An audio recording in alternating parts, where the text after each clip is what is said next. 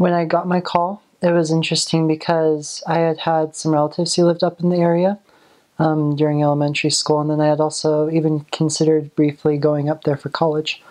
I decided to not, but when I, was calling and, saying this is where I went, they thought it was kind of a joke, and just because we were connected with the city already. I would say I'm really grateful that I had, taken seminary seriously. Not just really seminary, but just reading the scriptures. I feel like that's important. Those stories helped me out a lot, especially to be able to connect to people. And then with the MTC, I would have to say it wasn't, you hear either I love the MTC or you don't. I'm sure there are people in between.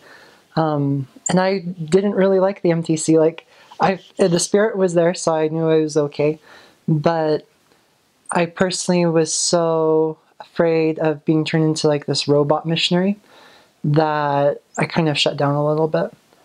And I remember I had recently read a book where there's a character who used to live in Kenya, and they go to England and they're under a different name. That's not their real name.